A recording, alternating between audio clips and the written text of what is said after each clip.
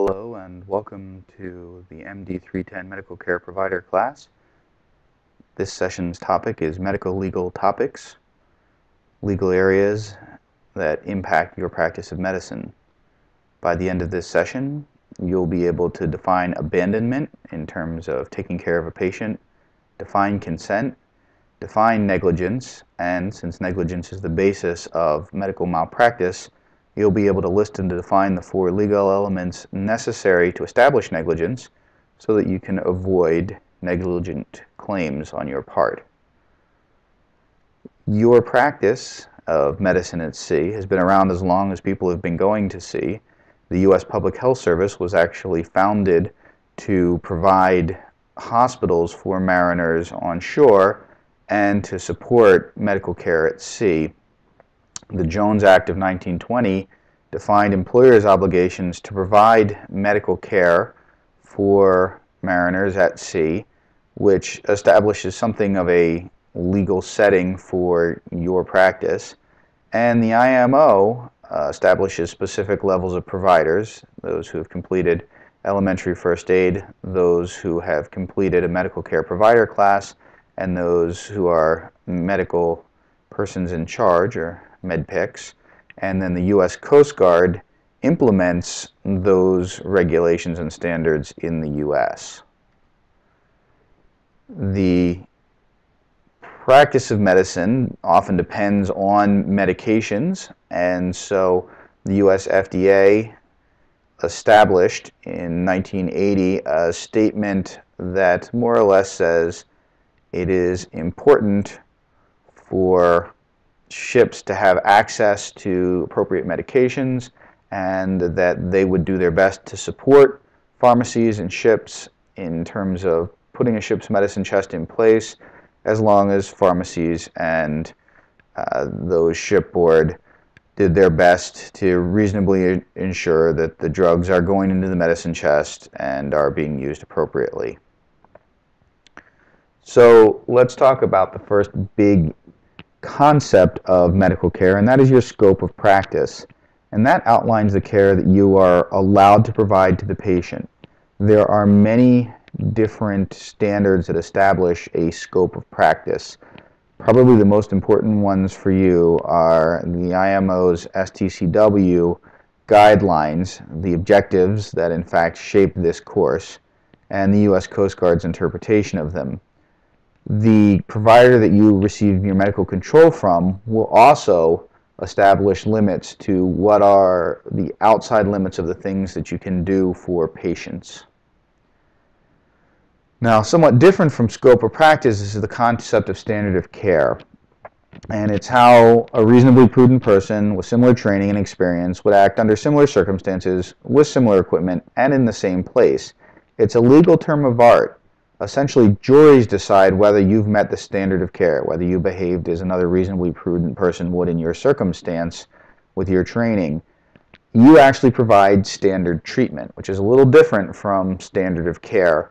But either way, it establishes essentially what you need to do. And there's lots of places that the standard of care can come from when a jury decides whether you've met the standard of care.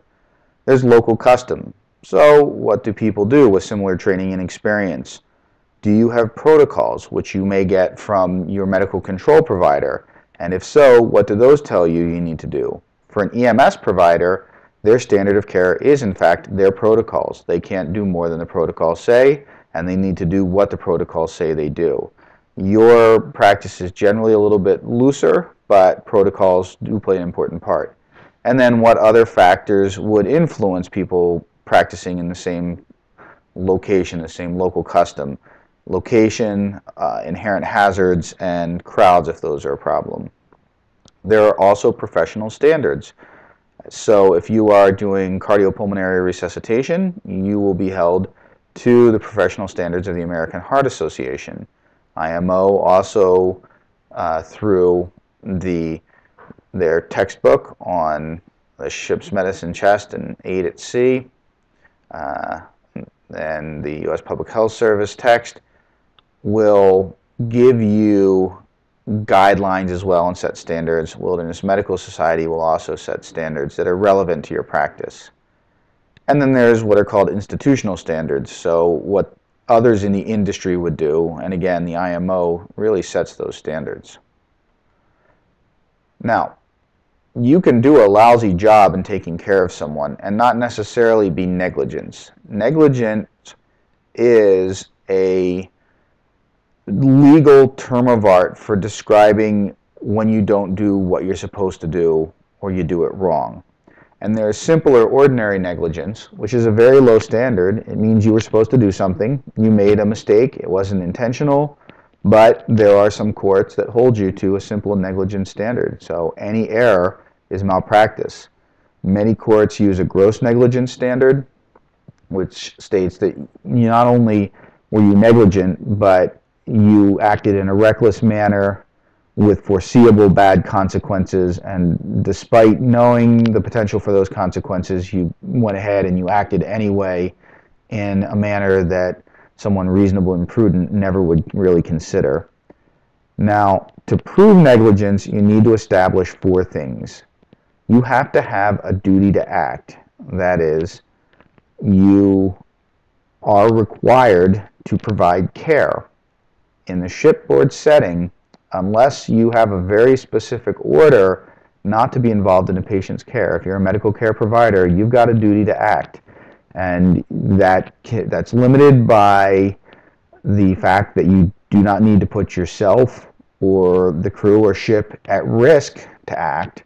And so if in fact you are watchkeeping and in a critical situation and then someone's injured, you don't need to put the ship at risk to take care of them. But otherwise, you're pretty likely to be called upon at any time to provide care, and so you have that duty to act. Then there has to be a breach of duty or a failure to act, and that can either be that you didn't act when you were required to. So you were told about someone who was injured, it was your responsibility to go take care of them, but you decided you weren't going to, so you didn't. Or you acted inappropriately. So someone had an injury, probably a fracture of their leg, and you didn't splint them, and that's something you should have done. There have to be damages. If somebody isn't injured, there's no negligence. So while you can screw up doing what you're supposed to do, if it doesn't hurt anybody, it's a near miss, not negligence. And finally, and this is the real key to defense attorneys at any rate, you have to be able to establish causation, which means basically you have to be able to prove that your breach of duty caused the damages. And without that obvious relationship, and sometimes it's not so obvious, but without that relationship, there is no negligence. And that's where expert witnesses come in and discuss whether or not it's likely that what you did or didn't do caused those damages. If the damages were going to happen no matter what you did, there's no negligence. Or if you did something entirely wrong but the damages were unrelated, there's no negligence. Now you may also run into issues of abandonment, and that's when you stop providing treatment without a patient's consent. Now if you've taken care of someone in the sick bay and they're better and you're essentially discharging them, that's not abandonment. That's completion of the relationship. Patient says, good, I'm feeling better, thank you very much, and essentially are giving you consent to not treat them further. And so you finish that relationship. Now, you can also terminate care without provision of continuing care. So while you don't tell someone, I'm not taking care of you anymore, you leave them without making sure that there's someone else to take care of them. And if they need ongoing care and you don't make arrangements for someone to provide that ongoing care, then you've abandoned them. And then finally, you could hand someone over to somebody who can't provide the appropriate care. So someone who's taken elementary first aid, if all the patient has is a broken arm and needs a splint, someone with elementary first aid can probably put a splint onto their arm. So having them do that is not abandonment. If, on the other hand, the patient needs oxygen and possibly IV therapy, and you turn them over to someone who's not trained to do that, and the person has injuries because of that, then you have abandoned the patient. Now, everybody has the right to say whether or not they're going to be treated if they have capacity for decision making, which we'll talk about. And we'll start by talking about adults. So any person over 18 years of age who's not under a court-ordered guardian is considered an adult and is considered to have the right to make their own decisions. They can make what's called actual consent, where you tell them what's going on, what you're going to do, and that you want to provide care for them, and they give you permission, either verbally or written permission, and then you provide care for them. Or there's this concept of implied consent. So if someone is unconscious or they can't communicate and you think they have a life or life-threatening illness or a life-threatening injury, it is assumed by the courts that normal people with decision-making capacity would want you to provide care for them, and so you can go ahead and provide care for them. You have their consent. You hopefully will never be involved in these situations, but there can be times when a court orders care. You've heard about people with forced feedings. That's court-ordered care. And then there's some issues about getting consent from the mentally ill. As long as they have decision-making capability, they've got the capacity to make a decision. That is, they understand the risks, the benefits, and the alternatives. They're able to express those to you, and they're able to make a decision based on those known risks, benefits, and alternatives. Then they have the capacity to make a decision, regardless of any other underlying medical or psychiatric illnesses. Adults, of course, also have the right to not let you take care of them if they have the capacity that we just discussed. So they understand risks of treatment, they understand benefits, they understand what the treatments are, they understand alternative treatments, they are able to tell you these things, and they then can refuse for you to provide care. If that's the case, you want to get them to sign a refusal of care and have a witness sign it as well, or potentially if they refuse to sign a refusal, document that and have somebody witness that they refuse to do that. Hopefully you won't have to treat many minors, but it's a possibility. Minor is defined legally as anyone under the age of 18 who's not been married or has not had their minority status changed by the court or hasn't served in the military. And so for people who are minors, while they take part in their decision making, the law states that actual consent needs to come from parents, guardians, or other closely related individuals who are adults. Again, the implied consent rules apply, so if there's no adult around and there's a life or limb-threatening condition, then you can go ahead and treat and you'll be supported. What gets tricky is when a minor doesn't want care. The guardians have the right to refuse care for their children unless that refusal would be considered an immediate life or health risk equivalent to child abuse or child neglect, in which case it becomes a legal issue. Hopefully you won't have to face that. What you're more likely to encounter is a minor who gets injured who does not have a parent around or a guardian, so there's no one else who can make that decision for them. And then you have to make a decision about whether or not you think they've got capacity and document that if you think that they do. And if they don't, then tell them they cannot refuse the care. And again, if care is refused, risks, benefits, the treatments themselves, and the alternatives must be discussed. You need to document that and obtain signatures and witnesses. So what happens if you take care of someone who you did not have consent for care? Well, you're committing assault and battery. Assault is unlawfully placing a person in fear of immediate body harm without consent. People are allowed to tell you that they can be hurt. And in fact, when we start IVs on people, IVs hurt. So they may have a fear that they're going to be hurt, but they give you permission to do that therapy. If you don't have that permission, that's unlawful, that's assault. And if you actually touch them or do anything to them, that's battery. So make sure that you have consent or that the implied consent rules exist before you begin treatment of any patient. There are some concepts of immunity, that is, you are not liable for your actions. The government has what's called sovereign immunity, based on the concept of the king is never wrong. And so if you're working as a governmental agency, for a governmental agency or as an agent of the government, then you are immune or at least indemnified by the government, which means that they'll support you if there is a action against you. There are also these so-called Good Samaritan laws. The issue with the Good Samaritan laws are, first, they don't prevent lawsuits. And if somebody sues you, you have to defend yourself. And if your defense is the Good Samaritan law, you still have to pay your defense attorney, which could be upwards of $80,000 to $100,000 just to get you off based on a Good Samaritan law. So don't count on that. They offer a defense for those who act in good faith. So if they felt you weren't acting in good faith, you were acting for some other reasons, and you didn't meet the standard of care, then you're not immune. And here's the really tough part. Typically, they only apply if there's no duty to act. So if you're shipboard and you have a duty to act, there is no Good Samaritan protection for you typically. This would most likely occur or apply when you're on shore and you stop to help someone who's ill or injured. And they don't protect against gross negligence, so you still have to meet the standard of care. You'll need to fill out records and reports of your care. They need to be complete and accurate.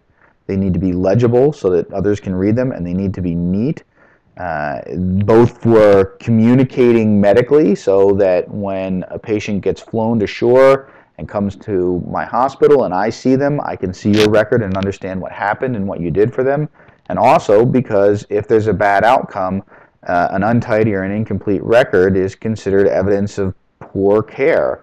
And plaintiffs' attorneys hammer on that to juries, that if you can't even document right, how could you possibly provide good care? And it is a legal document as well as a medical record. Patients have a legal right to privacy, both at a federal level through some laws that apply when electronic billing occurs, and then almost every state in the U.S. has a separate Patient Privacy Act that basically says that you can't share information about your patients, personally identifying information and their medical information, unless some exception applies. And the exceptions that are important to you are that if you're giving care and then you pass that care on to someone else, or you've passed care to someone else and they contact you to get more information, as long as it's involved in continuing care, that's fine. If you're ordered by a court, or if the patient says, I want you to share this medical information with someone else, my doctor, my physical therapist, my attorney, whomever, with a signed information release. But if those conditions don't apply, don't talk about patients, particularly shipboard. It's a small community. Everyone will know who you're talking about and what's going on, and people have a right to have their health information kept private. There may be some special reporting requirements that you are involved in. These 5 are ones that likely have a higher likelihood of applying. Childbirth, you need to record the appropriate information and then find out who has legal jurisdiction where the childbirth occurred so that you can report that birth to the appropriate authorities. Death at sea needs to be reported, and particularly burial at sea. And while burial at sea is discouraged, it can happen, and there are some very specific requirements for what you need to do, which we discuss elsewhere in the course. And workplace injuries, both employers and often regulatory safety and health agencies will have requirements for reporting. And then any injuries that occur during the commission of a felony need to be reported to the appropriate authorities. Hopefully you won't have to deal with too many of these. If you come upon a patient and there's a crime scene, you want to do your scene survey for safety, document what you saw, provide care, but preserve the scene as best as possible, and report what you saw to law enforcement. And if you can, secure the scene as well so that no evidence gets disturbed. You may be involved in sexual assault cases, and with the patient's permission, you can give a report to law enforcement. Now, sexual assault is an interesting medical issue because it's really a crime with potential medical implications rather than a medical emergency with an incidental crime that's occurred. So you need to retain and preserve any evidence to maintain a chain of custody. You need to secure any evidence that you collect to make sure it's not tampered with. You're not going to be doing forensic pelvic exams, but you may be collecting the clothes that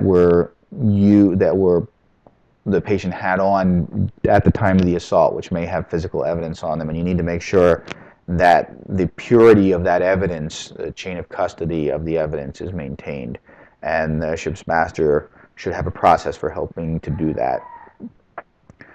Hopefully you'll never have to deal with child abuse or elder abuse, but if you do, just report to law enforcement or the person you're handing the patient off to, or other agencies that may be involved. Don't accuse, report your observations only, and all of the child and elder abuse statutes in the U.S., at any rate, have immunity if you reported this in good faith. Okay, we're now going to review a little more information on your own and then take a brief knowledge review to make sure that you understand what we were discussing here.